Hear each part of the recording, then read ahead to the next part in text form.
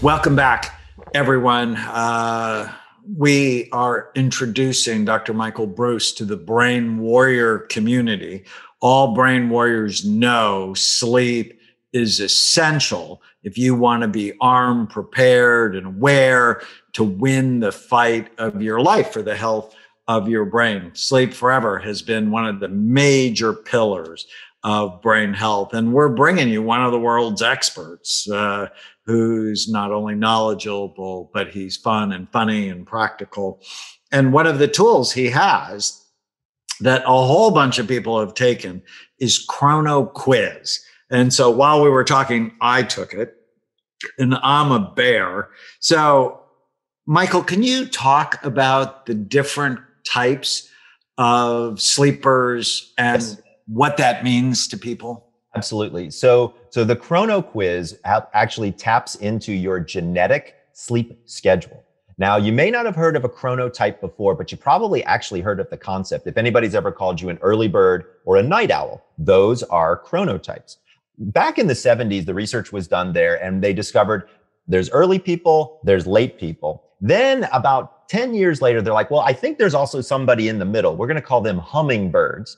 All right. So you had early birds, you had hummingbirds, and you had night owls for a while. My contribution to the literature was I actually added a fourth chronotype, which is an insomniac. And so there's a genetic form of insomnia that has a lot to do with your circadian rhythms. And so I added that as a fourth category. Now, what was I going to call it? How was it going to work within everything? Well, that's not the easiest thing to figure out. So I was writing a book about it and The Power of When, and we were all sitting around the table on the marketing side trying to figure out what do we call each one of these types of people. And I decided I wanted to use animals that actually had the same chronotype that we were talking about. To be clear, we discovered very early on that nobody wants to be a porcupine. I'm just saying nobody wanted to be a porcupine. So we chose lions were the early birds. And it turns out that lions kill before dawn. So that made a lot of sense.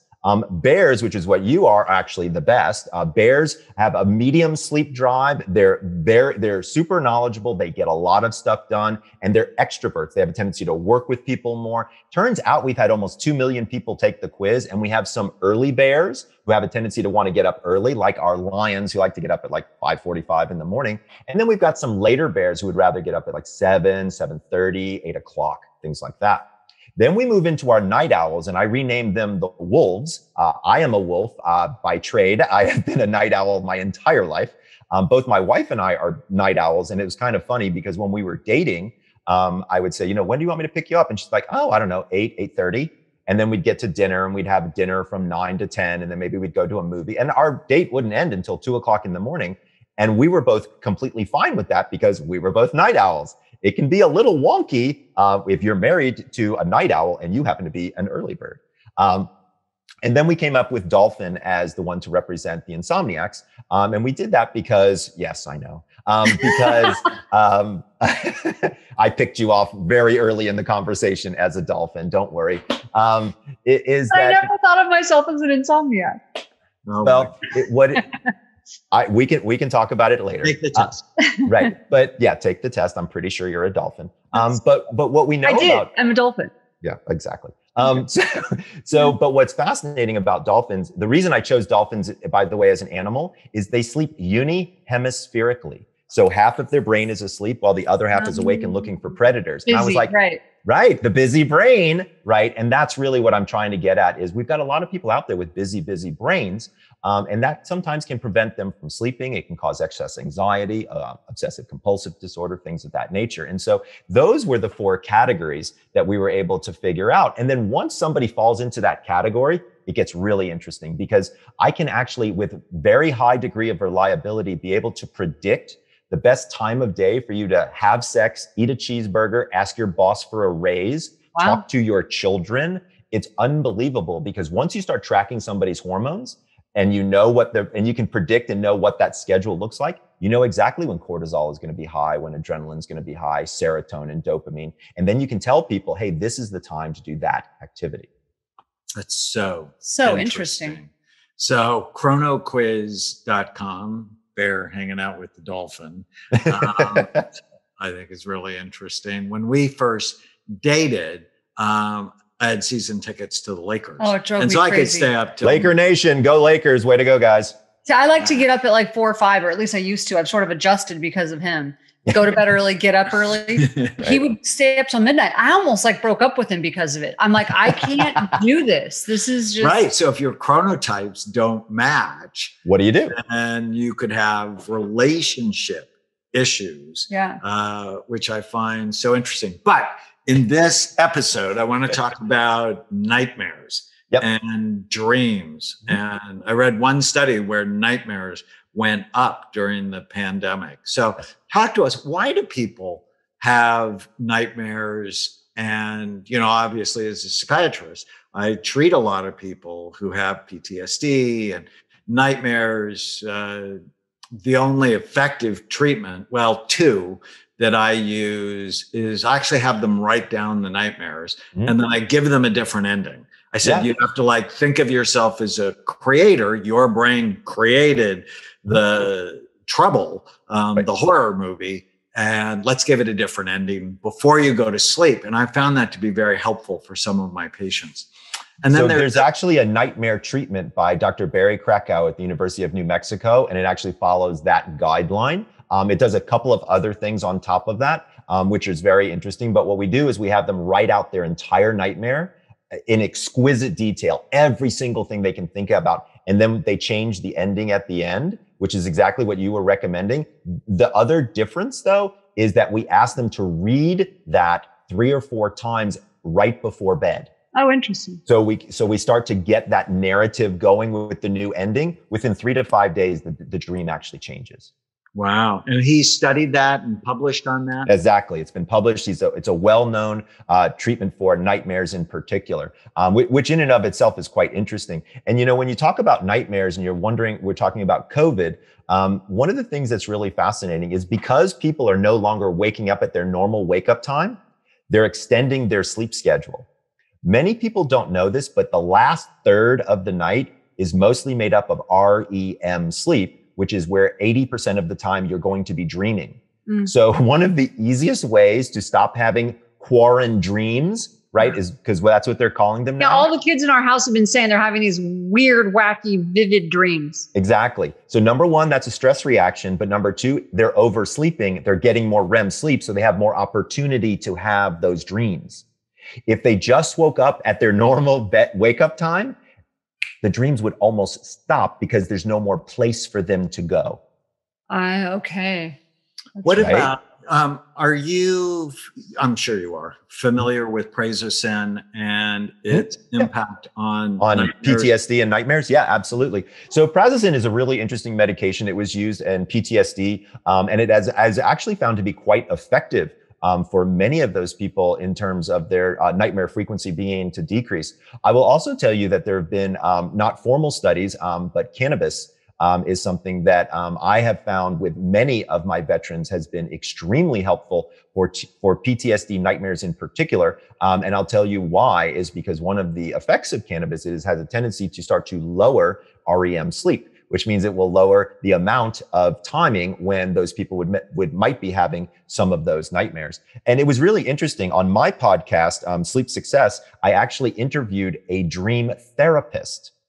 And I was very skeptical, okay? Because I'm like, come on, what's going on here? Like, you know, when you have a dream and you're swimming in water, it doesn't mean that you hate your mother or something stupid like that. And she was like, I'm not a dream interpreter. I'm a dream therapist. And I was like, okay, now I'm interested. So what she does is she has her clients write down their dreams, and then she brings those dreams in session and she uses the content of the dreams to help further their emotional process. It's fascinating. So for people who have traumatic dreams, right, who've been through traumas and things like that, what she'll do is she'll make sure, number one, that they're safe about talking about that particular issue, because there are a lot of traumas that you really have to be very, very safe before you can really start to let that information out. So she creates set and setting, right? And then she says, okay, I want you to, in your mind, close your eyes and bring up the scene of the dream and tell me about what's going on. Tell me about what you see in the surroundings. Tell me about who you are in the dream, what you're feeling in the dream, things of that nature, right? And then she turns to her clients and she says, push play. And I was like, what? And she was like, Your brain doesn't remember dreams. It doesn't hit record when it's dreaming. It's playing. And nightmares, by definition, are dreams that awaken you.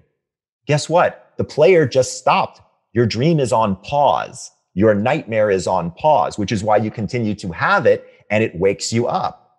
But if you push play in a safe environment, you push through the emotional baggage of it, working with a therapist, and guess what? You stop having the nightmares. It was one of the most fascinating conversations, honestly, I've ever had. And she's a Jungian trained psychoanalyst, like real degrees, really gets it, understands it. And I'm really interested. I'm considering actually doing some training with her so that I can actually, use this with some of my clients. Interesting.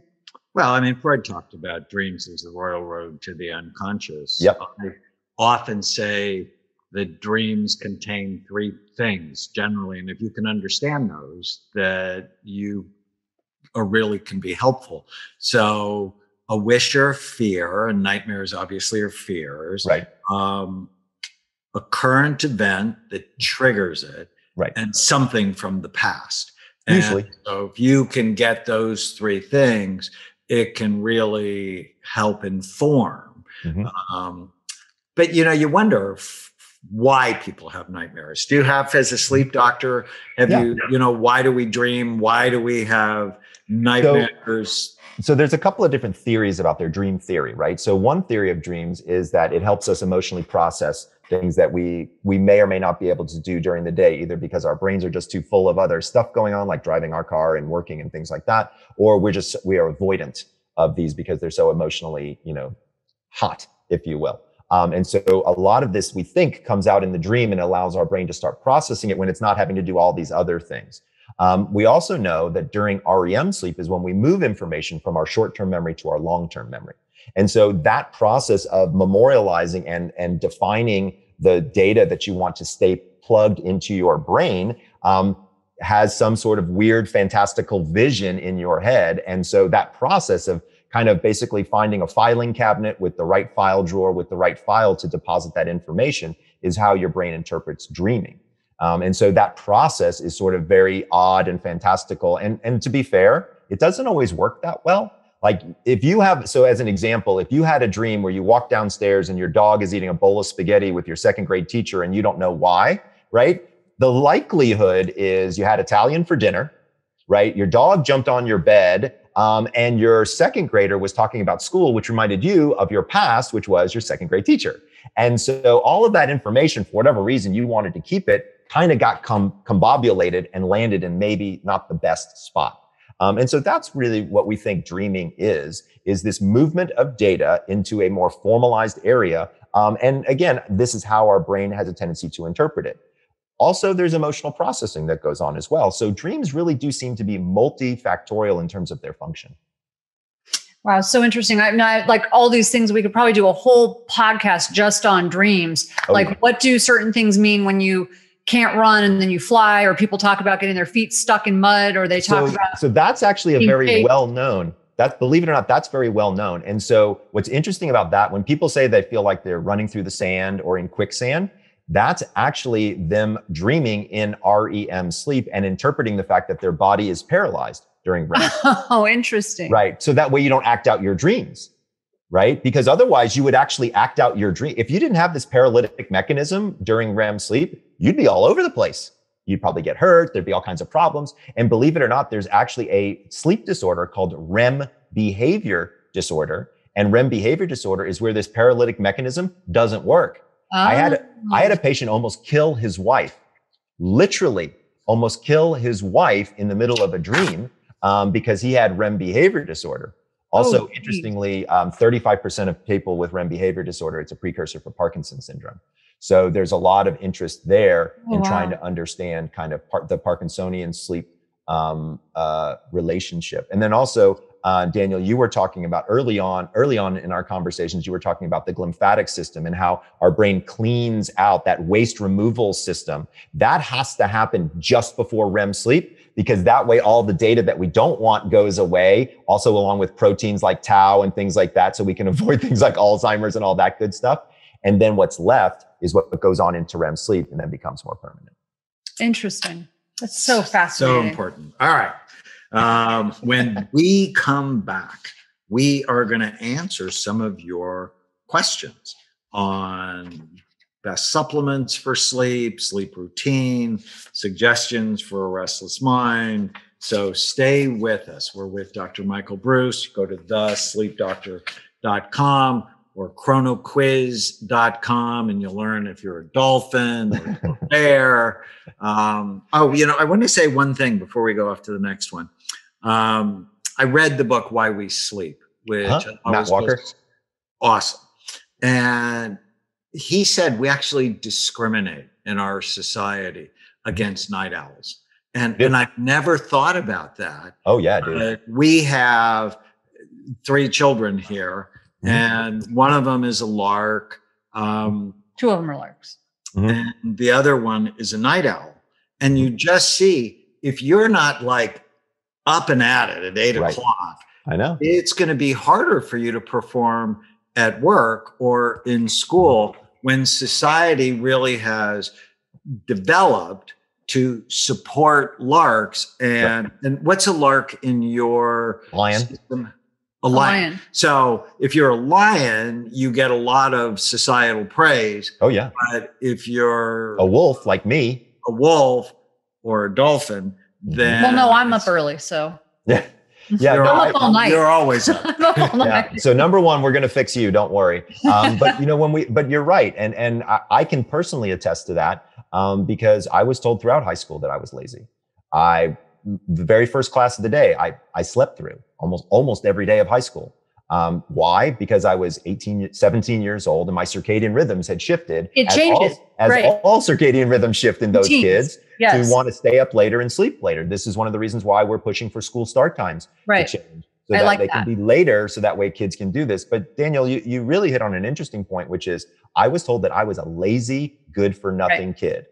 Even though it's biology. Yeah. I mean, I can't count the number of times that my dad might have come into my room and it's like, you're sleeping the day away. What are you doing? And, he didn't understand the biology. I mean, my dad has no medical training whatsoever. He's an insurance salesman, and so he was just doing what he had been taught, from his dad and from his mom is, rise and shine. The early bird gets the worm and all of those kind of things. Honestly, some of the most creative people in the world are night owls. They're wolves. I've had the most creative people that you know of. Like we're talking artists, we're talking actors, we're talking musicians. Oh no, we know a lot of them, and they're working at you'll get an email at 3 o'clock in the morning. That's right. Like, why are you up? That's right. And they're up because they're wolves, and that's the creative night owl that's out there. We don't want to suppress that. Yeah. We want to support that. We want those people to be creative because that's where we get our innovations and that's where we get all our great ideas. So I feel the pain. Personally, as well as professionally as well. Yeah. So many people, I think, have been shamed when it's nothing but their biology.